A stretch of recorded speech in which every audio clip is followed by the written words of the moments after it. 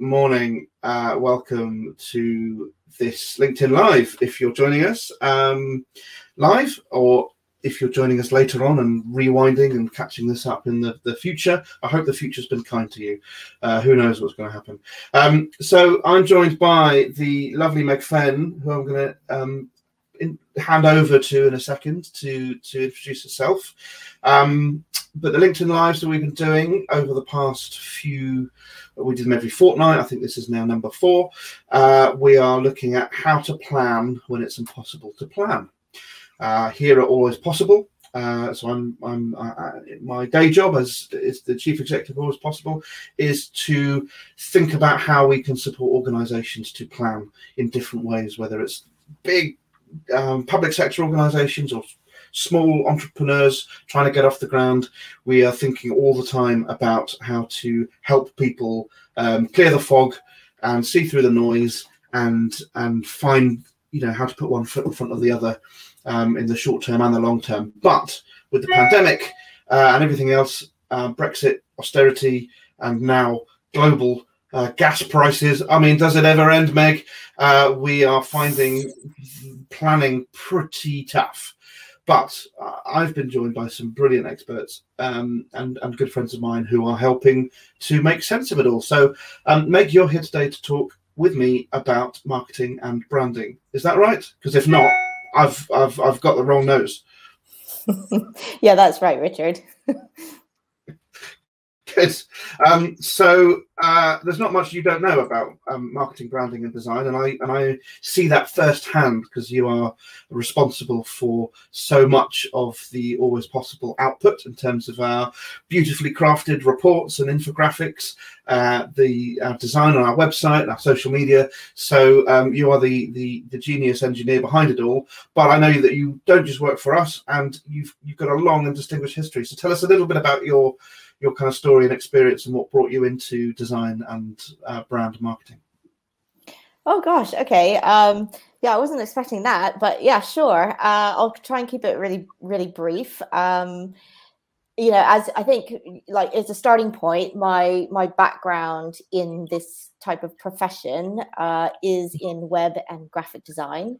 But before that, I also had some experience as a teacher and traveling around to different places around the globe, which was a huge, or very enjoyable, and also a huge learning experience. And I think I still pull a lot from those experiences into what I do now.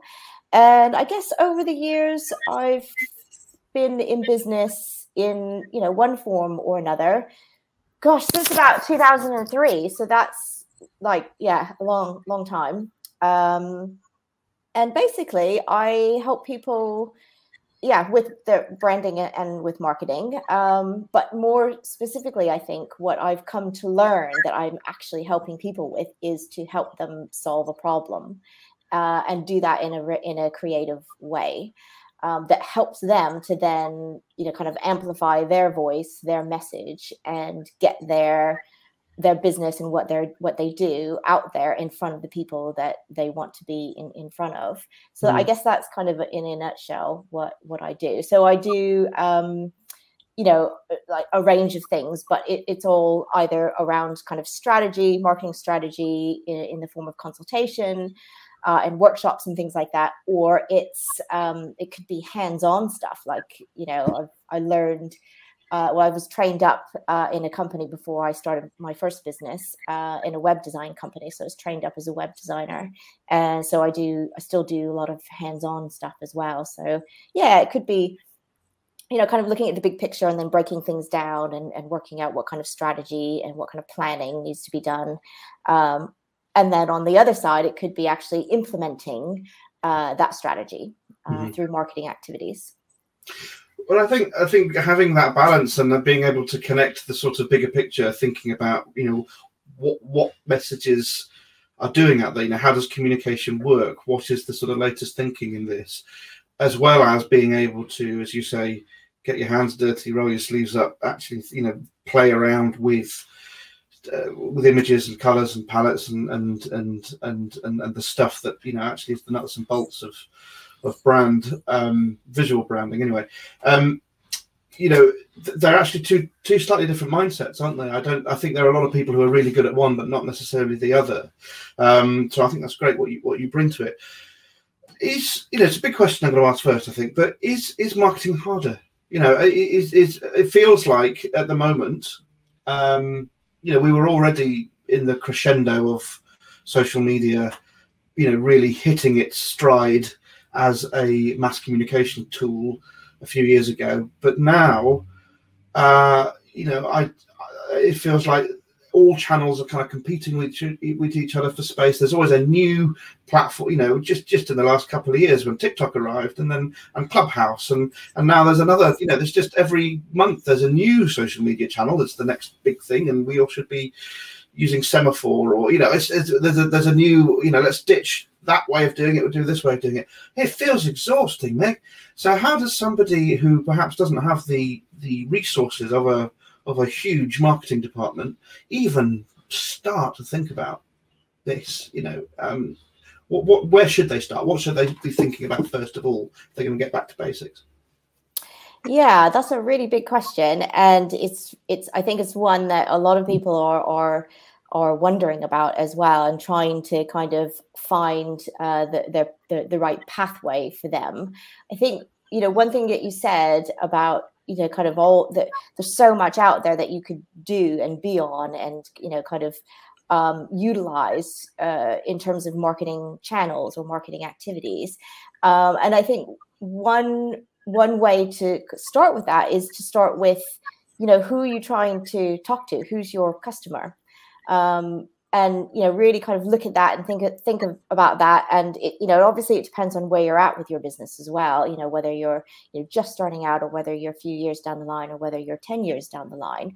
You know, chances are your customer may have changed along with some of the other elements of your business as well. So you're always wanting to, you know, go back to that and sort of review that. But yeah, I think, you know, it's impossible. You know, it's impossible to say, okay, we're going to be on, as a small business owner, you know, you cannot say, this is what we're going to do. We're going to be on every single channel. We're going to be on all these forums. We're going to take part in all of this. It's just impossible. You can't do that. So, you know, I think identifying what is going to allow your communication to get through to the right audience is going to be a good starting point. You know, just to give, you know, an example, I guess, if you're, you know, your business to, if you're B2B, so if you're business to business and your target market, you know, men and women aged, I don't know, 40 to 45 plus, you know, then maybe you might want to look at, you know, Twitter as a good channel to be on. You know, also if you're, you know, business to customer, so you're reaching out to customers, to people, then maybe Facebook is the right place to be, Facebook or Instagram or both, depending on your kind of target market, age range, you know, that kind of thing. So yeah, I think, you know, looking at your customer, looking at your audience, and also within that as well, looking at, you know, your potential collaborators, your competitors as well. Like, you know, what are they on? What are they doing? You know, do you have a similar audience, a similar customer base?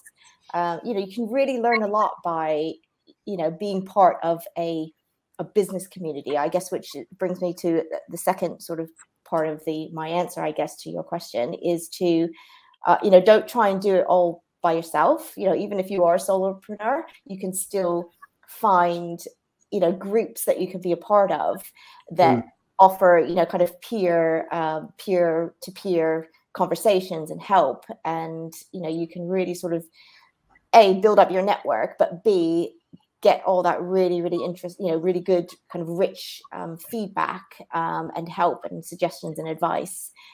Because, you know, depending on, you know, whatever business you're in, 9 times out of 10, there'll be someone who is a little bit ahead of you in what you're doing and can offer really, really helpful insights, you know, and help you along the way. And I think that's really important as well. Yeah. No, absolutely. 2 questions, one from me and one from Bonamy. And mine is about the marketing mix. So I know lots of our clients struggle a little bit to kind of get the balance right between content marketing. So, the sort of putting some ideas out into the world, sharing, learning, being an authority on their sector, or, writing up things that they think their audience might be interested in, but harder to measure whether that leads to, a direct sale or not, versus here's my product. It's amazing. It's shining. It's the best thing since sliced bread. Buy it.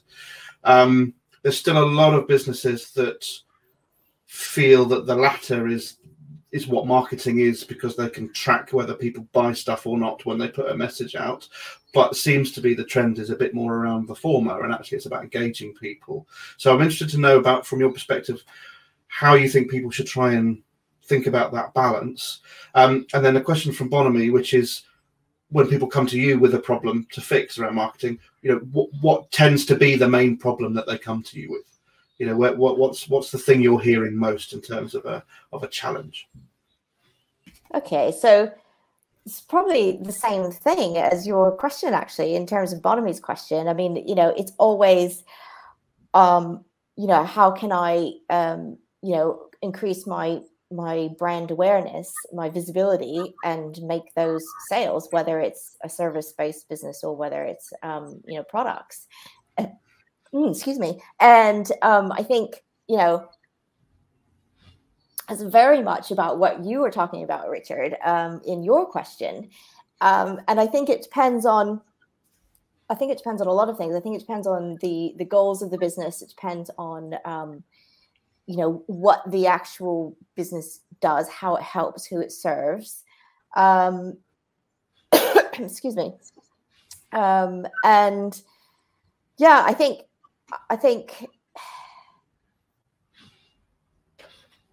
sorry, I think it's just such a huge, it's such a huge problem. It is a massive, massive problem. I guess the way to look at it is to really sort of try and break it down into, what you can achieve sort of like by doing, looking at your strategy as a whole and looking at your planning and breaking it down and tackling things sort of almost one at a time, but with the overall picture in mind, and trying to get towards that goal, whatever that goal is, whether it's to make that sale or whether it's to,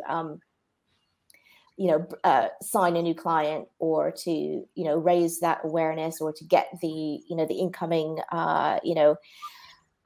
hits onto your website or whatever. And I think it's interesting that Bonamy's asked this, actually, because I think a lot of this, a lot of the ways that you can help, achieve this is by utilizing your stats and looking at the data and looking at, where what's happening. So if you're doing a lot of content marketing, is it working? Look at your analytics, for example. If you're doing a lot of, kind of outreach on LinkedIn, for example, where's the conversion happening? Is the conversion happening? So I think, I don't know if I've answered any of the questions at all whatsoever. But yeah. Absolutely. But I think, I think the challenge, why content marketing or slightly less direct marketing will feel harder, is because, there isn't necessarily that data to underpin it in the same way. And people have got to find a voice. And I think that's a really tough thing, isn't it? For, if actually you're just driven by getting these products off the shelf, or, we're a service provider, we're a hotel and we want people to come and stay because it's a nice place to stay. Being able to actually find a tone of voice and to be able to carry that through, and that be part of your brand. And, you might have a number of people that are working on the social media account or putting together the copy for the website and so on. We hear a lot that, having a consistent voice and being and owning that and feeling really confident is really important. But I think that's hard, isn't it, for a lot of businesses? It is hard, because it's, it's hard, but it's totally achievable, and it really should be at the forefront as well. There's very, very recently, I was, talking to a business, an e-commerce business, actually, and we were talking about the disconnect between you know, what they're all about and the passion and the energy they bring to their brand and their brand personality and their whole brand identity. But then when somebody engages through either their social media or their website, none of that brand story is coming through. You know, so what they're actually all about isn't being communicated. And there's some really, really easy ways to do that. And that's basically just, you know, share your mission, for example, with your audience. And you can do that through your website. You can do that through your social media. You can do that through your newsletter. You can do that by, you know, through PR, by, you know, kind of even, you know, through content marketing, through writing articles and things like that. You know, and it's building that brand story up and sharing that, you know, through your website, and making sure that the touch points that when people come to you, it's they're seeing that passion and that energy and the kind of purpose behind the business and what it's all about and what problems they're trying to solve is actually showing through the brand. And trying to do it succinctly, you know, it's about being clear and, you know, something that people can read in a couple of seconds and get the idea, rather than, you know, I think a lot of people worry that they need to have huge amounts of copy and information and very slick videos and you know, to be able to entice people through some very snazzy you know, actually it's just about being honest, isn't it, and simple in that storytelling. You and I both know that a brand is much more than just a logo and a name, but there are lots of businesses that will think, well, we can't build a brand without the budget of a big corporate or you know, or a big team. You're telling me here, rubbish. Yeah, I mean, absolutely. You know, I think that is possibly one of the real benefits of, you know, the kind of digital age, that you can access help and, you know, kind of like guides and templates and tools that will help you, because, you know, for most entrepreneurs and solopreneurs and business owners, it's all there. It's there. It just needs to come out, and it can come out through conversation. It can come out through doing activities and exercises and, you know, talking to other people. You know, if you're in a team, you know, talk to your team, you know, bring in different perspectives and different insights and really sort of flesh that out. And that can actually be done, you know, the kind of bulk of that can actually be done in, you know, a day or maybe a couple of days. And then from that, you can put in place, you know, the sort of strategy and the planning. I guess the planning is kind of the big thing, because, you know, when, you know, I'm actually coming, you know, I come to marketing from a sort of non-traditional marketing background. I come at it from a designer, you know, sort of background and viewpoint. And it's, you know, I just, you know, through experience and working with businesses, you know, I just know that, you know, marketing is one of those things that is one of those words that people kind of think, oh, it's sales, marketing is sales, or, oh, you know, we don't know how to do marketing, because marketing is one of those words that nobody really understands, like what it is or how to do it. But it really is achievable and manageable for small business owners to do that and to create a brand, you know, themselves, or with, you know, it could be that they get a brand consultant, you know, do a day's work with a brand consultant at the very beginning or something like that, you know. But also saying that as well, you know, you might create your brand, but, you know, don't kind of get stuck in thinking, oh, I've created this brand, but actually, from the feedback and from the services and from the products that we're doing, we've realized that we need to pivot a little bit or change something. You know, that's totally fine as well. You can always go back and review and iterate and build on what your original, you know, kind of brand was. Brands are living, aren't they? And they need to be, just as much as any other part of an organization. You'll probably have others to recommend as well, but I would really recommend anybody check out the writing of Dan Pink, particularly his book To Sell Is Human, which is all about, you know, rethinking marketing and sales as more about moving people from kind of one thought or position to another, and actually how you engage people through language, compassion, you know, visual clue. You know, there's a really interesting way he dissects marketing. And also Seth Godin who, if anyone's not subscribed to his daily, very kind of micro blog, some really interesting thoughts there, I think, on about how you build a kind of brand through not necessarily conventional means. You might have others to recommend. Well, I think, yeah, those are great recommendations. I think for kind of the implementation side, the sort of hands-on stuff, I would definitely recommend Neil Patel and his blog, and also like HubSpot's quite good as well. They have really good sort of blog posts, and Shopify too. So any of the kind of like the sort of big tech companies, they often have really helpful blogs, as well as, you know, kind of individual thought leaders and entrepreneurs too. Question from Dan. What part do you think the growth of video is playing in getting messages and stories out there? Yeah, huge. I mean, you know, video is really important. You know, it's kind of taken over, I guess. You know, YouTube is one of the, you know, one of the main search engines that people are using. Everybody, you know, a lot of businesses have realized that they do need to have video, whether it's like a promotional video or whether it's an explainer video, for example, for a, you know, a tech product or something like that. You know, video is here to stay. It's only going to get I think more prevalent as well, you know, with phones and everything being sort of instantly, you know, people wanting to get their message out there, and also people being able to access video very, very easily. Yeah, definitely.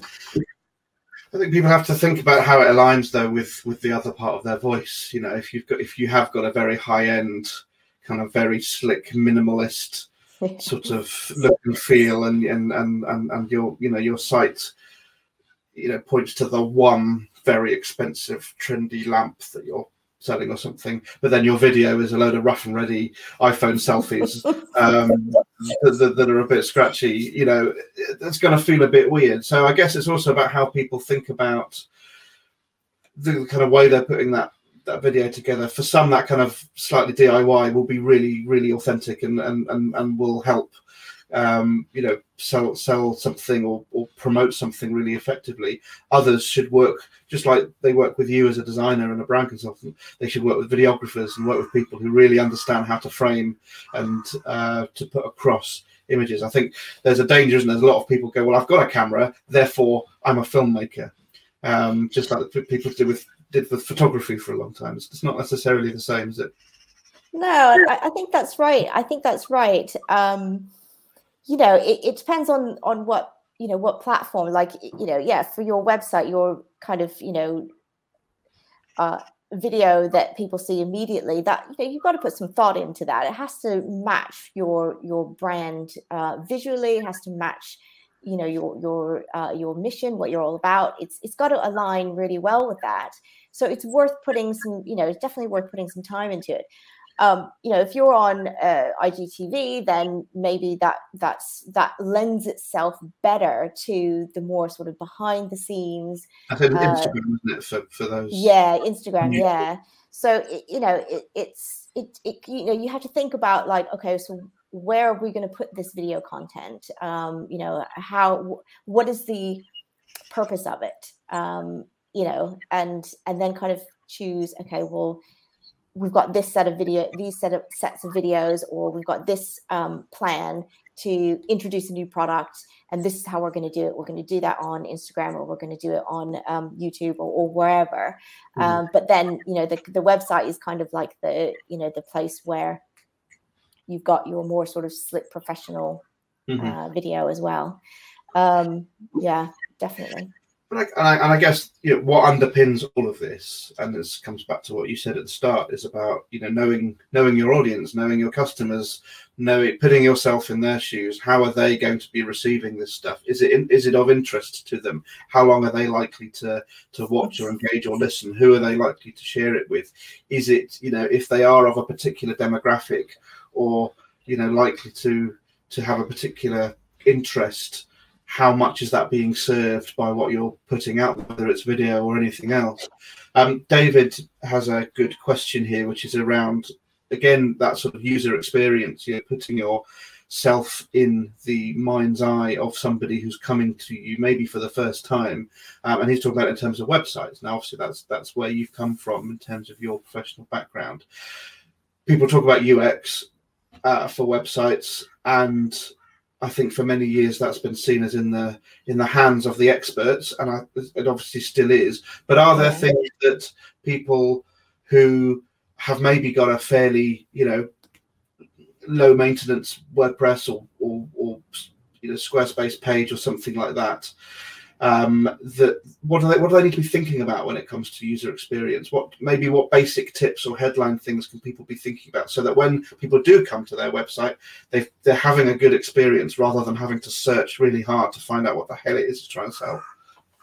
Yeah. I think, well, first of all, it's got to look really, really nice. It's got to be really, really attractive. And, it has to look like,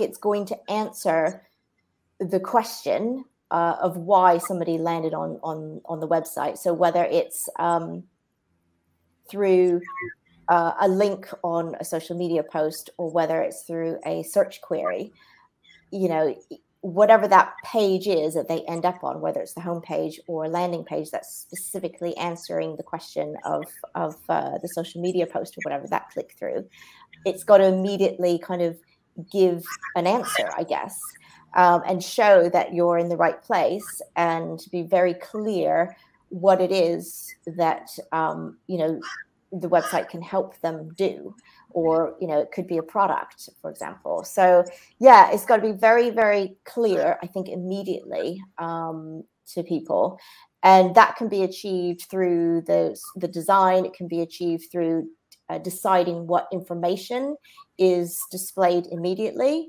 and that goes for like the kind of menu bar as well. Are you going to go down the kind of minimalist route and have like sort of one, kind of value proposition there that, answers things immediately?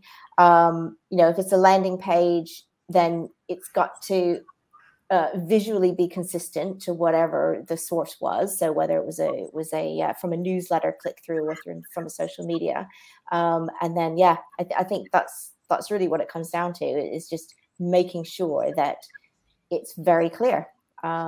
So through design, through deciding what information is seen, and then having that, like what you want them to do next on there. So, what do you want them to do? Do you want them to call you? Do you want them to click on the product? Do you want them to fill out a form? So, have that kind of follow through as well in what you want them to do. And that sort of user experience then makes it clear that they've landed in the right place. It makes it clear what they offer. It makes it clear what you want them to do next, and then they're going to do that next thing. And then that will get you closer to that conversion that you're wanting from your website. Quick last thought or roundup. Really valuable stuff, everything that you're talking about. But there's no way of sugaring the pill.